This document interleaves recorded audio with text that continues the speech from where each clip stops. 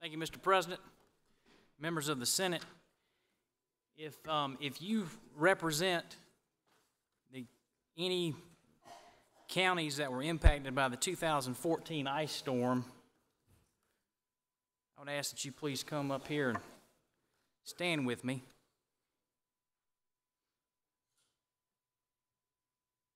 And last Thursday,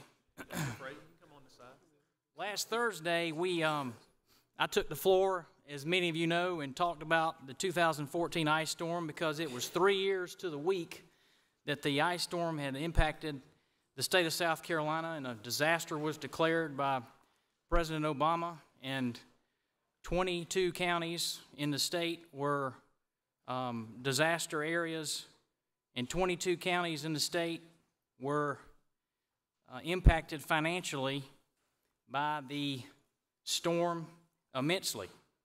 And we've got on this video scenes from around the state, from Aiken County to Berkeley County to Dorchester, through Orangeburg, all the way into Charleston County. And I think some of the pictures are from Colleton County. In fact, the senator from Colleton's here, that show the damage around the state from the 2014 ice storm. And the reason that we're here today taking the floor and wanting the Senate to be aware of this predicament that we're in is that historically, at least in the past several years, the state... Excuse me, Senator. Let's get you a little bit of order. Senator from Aiken has the floor on expression of personal interest. The federal government, through the Federal Emergency Management Division, will pay 75% of the storm-related cost for the state and for the local governments. And there's a 25% match that has to be paid by the state and local governments. And some states, like Georgia and California and others, they already have in place, in statute or in regulation, what the local governments, the percentage that a local government that's impacted in a disaster would have to pay back out of that 25% that's not paid by the federal government, and what the state would pay. In South Carolina, we don't have any similar type written rule in terms of what the state pays and what the local government pays on the 25% non-federal share is what it's called. But what happened in the 2014 ice storm is that so far on the 25% match that has not been paid, the state of South Carolina has reimbursed all the local governments in those 22 counties. And when I say local governments, I'm talking about the county governments and the cities that have already incurred expenses in cleaning up from 3 years ago. It's money that's already been paid. In my county, my home county of Aiken County, they had to get all the money out of their reserve account, and it almost cleaned out their reserves. Barnwell County, financially, per capita, was hit much harder than Aiken County per capita when you look at the numbers because of the population and the amount of the dollars. Senator Hutto represents all of Barnwell County, and all of the senators standing around me represent counties that have been impacted by this storm. And these pictures that are on the video show how significant this storm was. In fact, after the storm, the timber damage was estimated at $360 million, and there was 30,000 acres that needed to be clear-cut that could not be salvaged. It was the second, at the time, it was the second largest natural disaster in South Carolina history as to the South Carolina forest, second only to Hurricane Hugo, which had an economic price tag attached to it of $1.2 billion. The Arthur Ravenel Bridge in Charleston was closed for 51 hours for more than 2 days because of the ice on the bridge.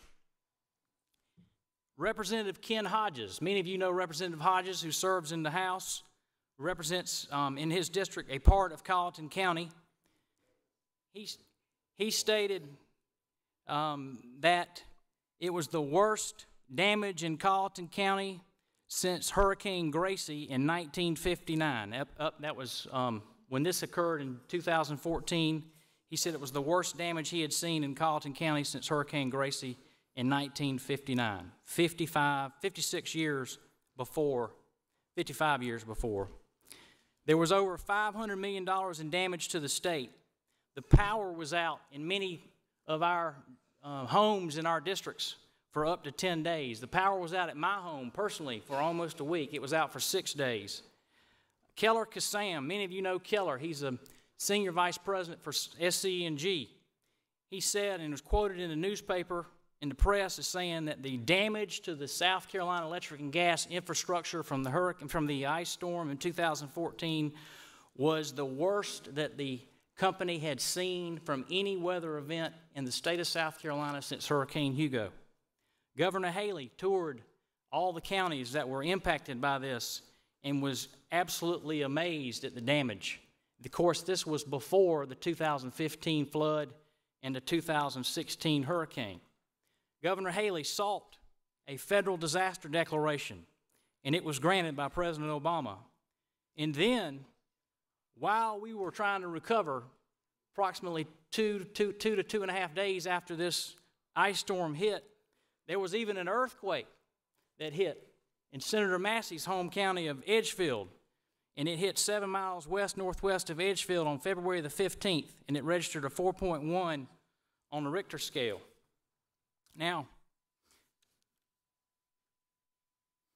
the reason I wanted to bring this to y'all's attention again today, and all these senators are standing here with me, is because last week when I took the floor and talked about this, it was in anticipation of the House Ways and Means Committee taking up the budget and presenting their budget proposal for the state for this coming fiscal year. And yesterday, the numbers were released, and it's my understanding that there's not anything in this budget on the House Ways and Means side for the 2014 ice storm. Excuse me, Senator from Aiken, that's been 5 minutes. You want to? I'd like for another 5 minutes. Senator from Darlington, for what purpose do you rise? Please state your request. Time. Without objection. Senator from Aiken. So there's not any money in the budget currently as it sits in the House for the 2014 ice storm. Now, we've got a slide here, if we can go to it, and I want to show the body why this is important. In December of 2005, December 15th and 16th of 2005, there was an ice storm that hit the state of South Carolina, a different ice storm. And in fact, it was the last weather-related disaster as declared by the President of the United States in the state of South Carolina before the 2014 ice storm. It hit 7 upstate counties. Senator from Cherokee, it hit Cherokee County, Greenville County, Oconee County, Pickens County, Lawrence County, Spartanburg County, and Anderson County. Senator from Anderson, he and I were talking yesterday about it, and he said he definitely remembered that storm from 2005. And the reason it's significant is because the state of South Carolina in the 2006-2007 fiscal year budget reimbursed 100% of the local government's money that they had to pay for the 25% match for the federal disaster relief that was provided for those 7 counties. And so for 9 years, we didn't have a weather-related disaster as declared by the President of the United States. We come forward to 2014, and we have the 2014 ice storm. And to date, 3 years from the storm, the state has provided 25% of the reimbursed funds. The amount of money that's needed to fulfill the additional 75% to the local governments is approximately $11.5 million.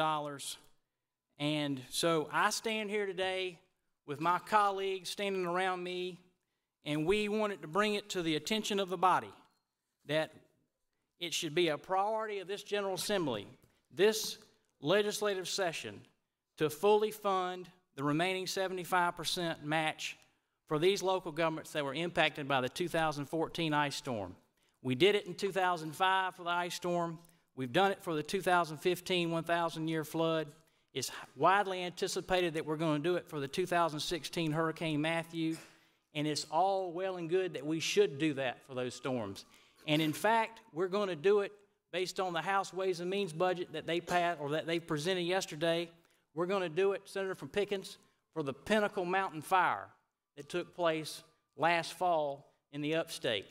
So it's all well and good that all these counties should be fed from the same spoon, and we should fund the additional 75% in this coming budget, or if possible, if there's a way to advance legislation between now and the budget that finds some money that maybe hasn't been spent in an account that we appropriated last June with the budget.